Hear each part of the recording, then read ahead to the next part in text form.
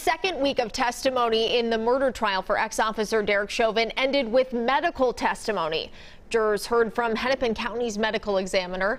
Dr. Andrew Baker answered questions about his finding during George Floyd's autopsy. Esme Murphy has details on what happened in the courtroom today. Esme?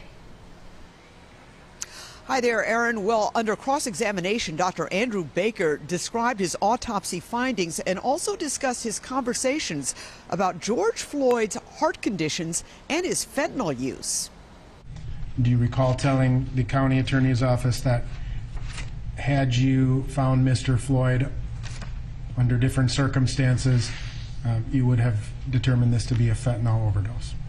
So I don't recall specifically what I told the county attorney, but it almost certainly went something like this. Had Mr. Floyd been home alone in his locked residence with no evidence of trauma, and the only autopsy finding was that fentanyl level, then yes, I would certify his death as due to fentanyl toxicity. Dr. Andrew Baker also testified George Floyd had narrowing of the arteries surrounding his heart. He had very severe underlying heart disease. Mr. Floyd also had what we call hypertensive heart disease, meaning his heart weighed more than it should. So he has a heart that already needs more oxygen than a normal heart by virtue of its size. But Baker labeled heart disease and fentanyl use as not direct causes, but rather contributing factors to Floyd's death. The law enforcement subdual restraint and the neck compression was just more than Mr. Floyd could take by virtue of those heart conditions. Baker's findings, though, have led the prosecution to bring on a parade of expert medical witnesses who have all given low oxygen levels caused largely by Derek Chauvin's knee restraint as the cause of death. Another of those experts testified earlier.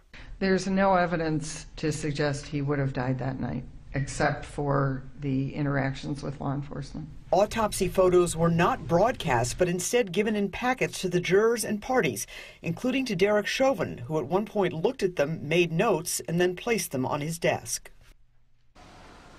Now, for the first time since jury selection, the spectator seat for Derek Chauvin was actually taken. The woman was described by the pool reporter as being of Asian descent and having curly hair. She, however, did not give her name or her connection to George Floyd when the pool reporter asked her. And throughout this trial, again today, we had a member of the George Floyd family in court.